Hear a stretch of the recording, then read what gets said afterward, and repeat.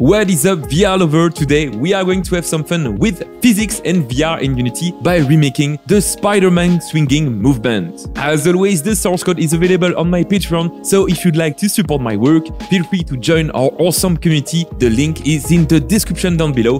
But without further ado, let's get started. Before starting, a big shout out to Dave Character Controller Tutorials, which was super helpful on making this swinging mechanism work in VR. I will link his channel in the description. Okay, so here we are in a simple Unity project. Now, I know this is supposed to look like a CD, but it looks really bad. Now, anyway, as you can see, on this project, I already added a joystick continuous movement with jump to my XR origin. So very important, this continuous movement uses not a character controller, but a rigid body, which is necessary for making the swing movement that we will learn in this tutorial. Now you can learn how to do this from the VR physics tutorial that I made on this channel, and I will leave in the description below this rigid body continuous movement that I already added. Now anyway, as you can see, we can move and jump on the top of the building, but let's try to shoot some web and be able to swing as well. Okay, so now let's start on our swing movement. For this, I'm going to select the left hand located under the XR origin, right click and create an empty game object that we can call swing. There you go. I'm going to add a script of the same name by clicking on add component swing and create a new script. Okay, now let's double click on this script to open it in Visual Studio. Perfect. Now the first thing that I'm going to do is check the swing point with a raycast that will start from my right hand. To do so, we can create a new function that I'm going to call public void get swing point. Perfect. We can already call this get swing point in the update function, as we want to call it every frame of the game. And now, of course, to check a swing position, we are going to use a raycast. So to use a raycast, we first need to create a new raycast it that we can call raycast it, and then we can call the physics.raycast. This function takes a lot of parameters. The first one is the start position. So at the top, I'm going to add a public transform called start swing end. There you go. Another parameter that the physics.raycast need is a max distance. So we can, of course, add a public float called max distance that we can set initially to 35.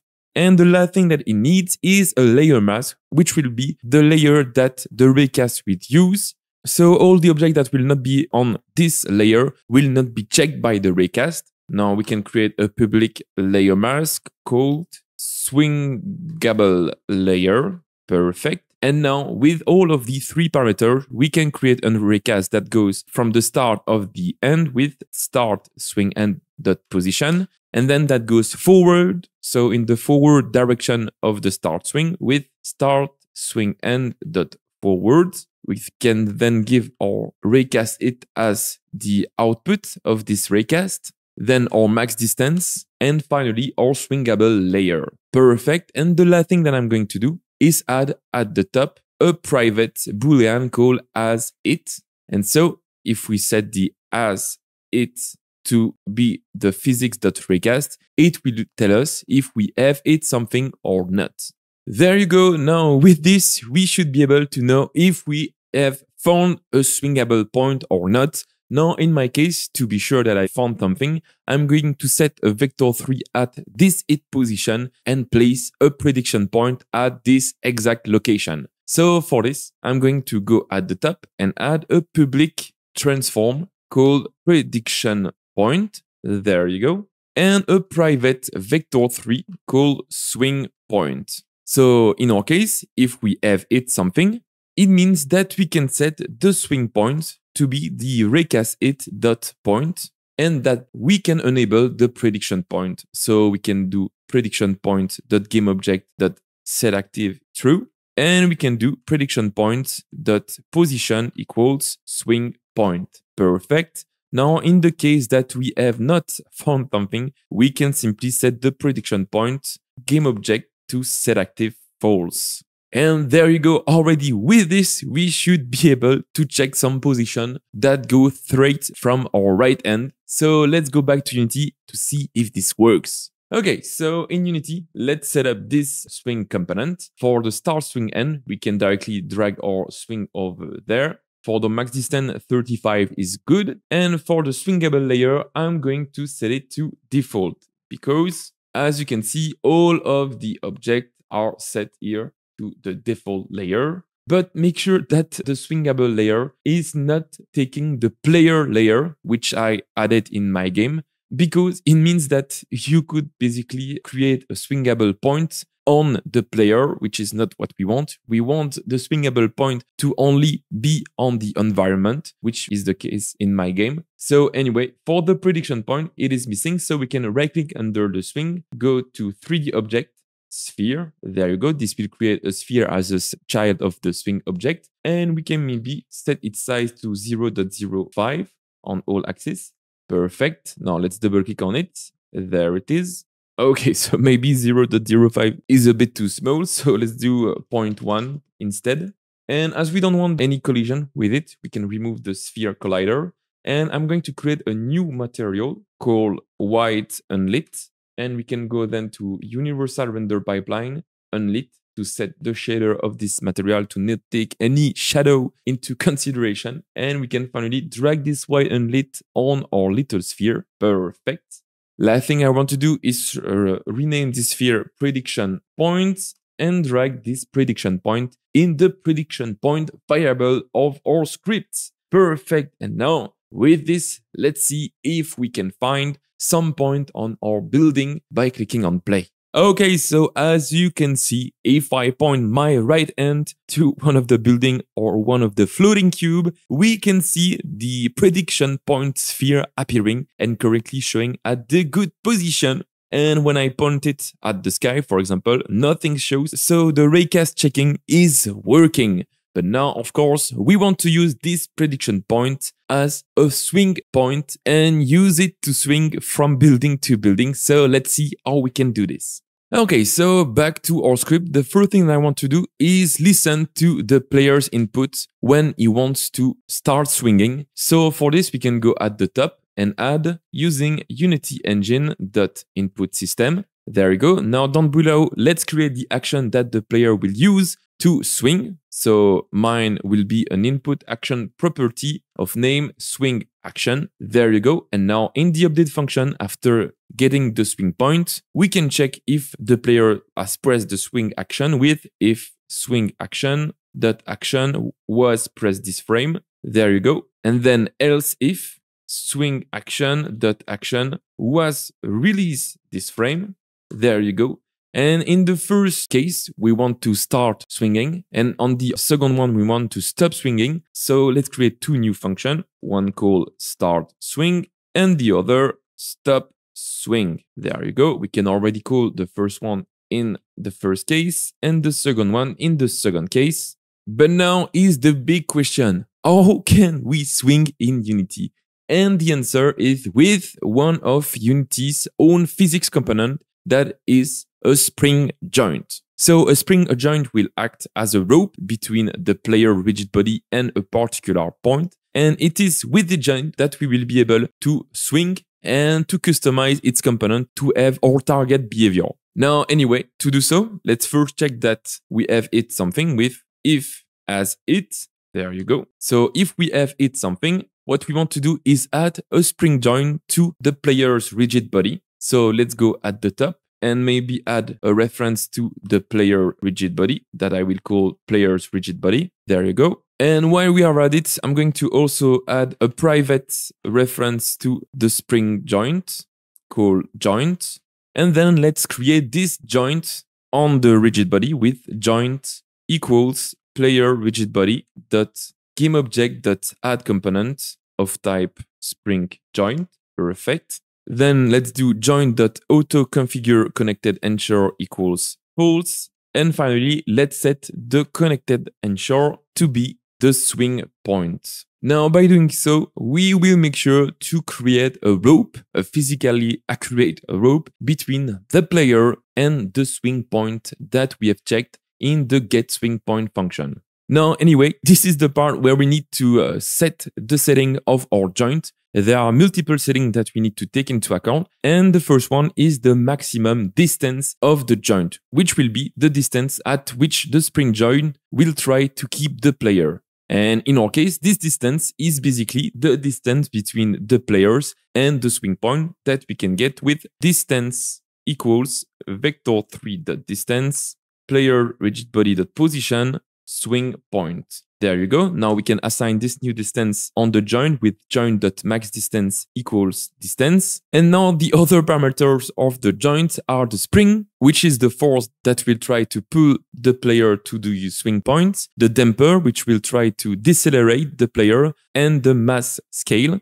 Now you can try to tweak all of these settings yourself, but in my case, I found out that a value for the spring of 4.5, a value on the damper of 7, and finally a value on the mass scale to 4.5 works well. So let's keep it this way. But of course, feel free to customize this on your own. And there you go. Just like this, we have created a joint for our player, which will make us swing on the swing point. But in the case that we want to stop swinging, what we can simply do is destroy our joint. Perfect. Now, another thing that I want to make sure is that we have not currently a joint when we want to get a new swing point. This will make sure that only when the player is not swinging, we are trying to get a swing point. So let's do if joint return. Perfect. And there you go. This should be it. Now let's save our script and go back to Unity to see if this works. There we go. So the first thing I want to set up is the swing action, which will be the action used to trigger the swinging.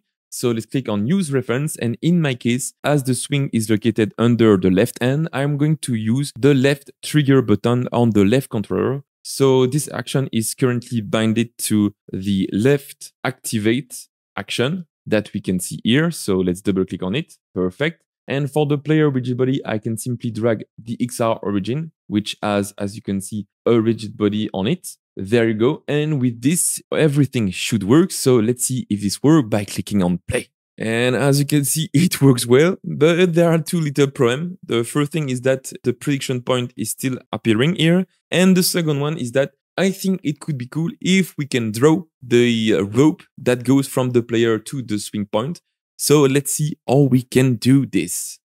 Okay, so to hide the prediction point if there is a joint, we can simply get in the swing point here. And if we have a joint before returning, we can do prediction point dot game object dot set active false. There you go. But now it is time to draw the swing that goes from the player's end to the swing point. So to draw the rope, I'm going to use a line renderer. We can go at the top and add a public line renderer called line renderer. Perfect. And down below, I can create a new function called public void draw rope.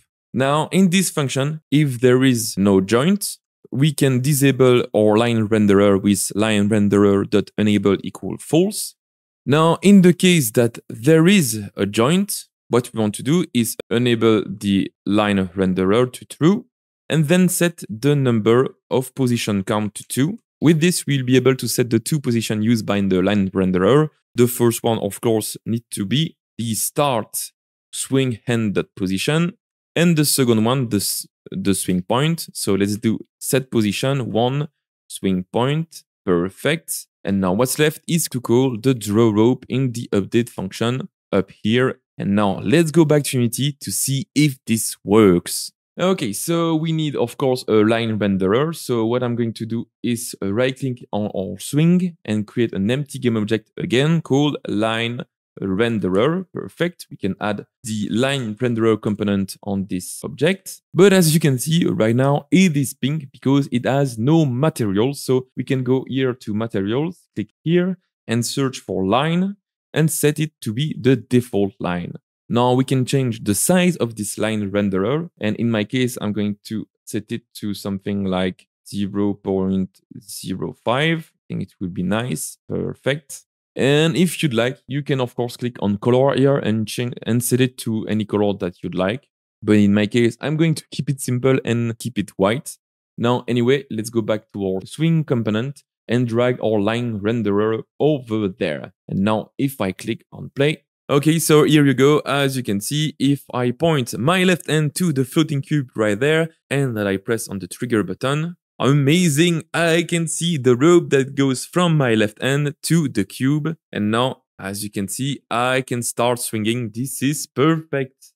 And with this, we are almost done, but there is something cool that I think should improve our rope mechanism, and it is to shorten the rope length on the player's input. This will allow us not only to better control the movement of the player, but also to increase his velocity when the player wants to. So anyway, let's go back to our script. And now to shorten the length of the rope, I'm going to create a new input action, which I will call pull action. Perfect. And I'm going also to create a new public float called pulling strength that we can set initially to 500. And now let's create here a new function that I will call pull rope. There you go. So if the pull action dot action is pressed, it means that we want to reduce the maximum distance on the spring joint. So for this, let's first get the direction that goes from the player's hand to the swing point with direction equals swing point minus swing end dot position, and we can add some parentheses and do dot normalized so that this vector 3 will have a length of 1. And then we can add to the player's rigid body a certain force that goes in that direction. So let's do add force, direction, multiply by the pulling strength, multiply by time dot delta time. There you go. And now after adding some force to the players that will pull him to the swing point, what we want to do is update the maximum distance of the joint, which we can do in the same way that we done here down below. So let's copy these two lines and paste them back here. There you go. And with this, we should be able to pull on the rope, but of course, we need to make sure that there is a joint that we will use to pull. So at the top here, make sure that if there is no joint, we return. Perfect. And now what we can do is pull the rope and call this action in the update function. There we go. Now let's go back to Unity. And finally, let's set up the pull action by clicking on use reference. And in my case, I will set it to be the left hand select. There we go. Okay, so as you can see, I can still shoot a rope, but when I press on the left grip button, as you can see, it shortens correctly the length and it pulls me directly to the swing point. And as you can see, we can use it as well to move. But of course, at this point, our swing mechanism needs also one more thing, and it's to be able to shoot from both ends. And luckily for us, thanks to the physics system by Unity, this will be automatically handled. So what we simply need to do is select here our swing game object, press on Ctrl D to duplicate it, and drag it under our right hand instead. Now here, as you can see, the only thing that we will need to change is the swing action. So here, for the swing action, instead of the left hand activate, we want it to be the right hand activate. And instead of being the left hand select, we want this one to be the right hand select. And there you go. Now, thanks to Unity physics system, because even if we are shooting and adding multiple joints, the physics system will add all of the force and will update our rigid body accordingly without us doing anything else. So let's click on play to test our final results. And there you go. As you can see, I can point a prediction point on both my hands and I can shoot a web from either my left or right hand. And as you can see, everything is working well by default. The rigid body is updating with both joints, so everything is working well. And as you can see, this is pretty satisfying. Now, I hope that you enjoyed this tutorial, and as always, feel free to subscribe and like this video down below. The source code of this project will be available on my Patreon, so if you'd like to support my work and get access to exclusive content, join us. The link is in the description. Now, thank you for watching and see you soon. Bye bye.